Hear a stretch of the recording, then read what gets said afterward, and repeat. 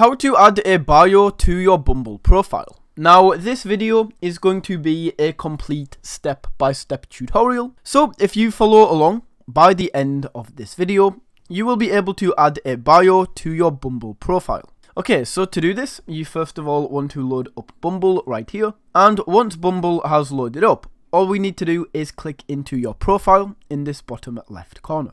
That is going to take you over to this screen right here. So all you need to do is just click on your profile image right here at the top. That is going to load up a big section where it shows you your profile picture. And beneath it will say edit profile. So click on the edit profile button. And then all we need to do from here, guys, is simply scroll down and keep scrolling until you get to this section that says bio. So all I'm going to do is say subscribe if this helped. People coming across my profile will be super confused.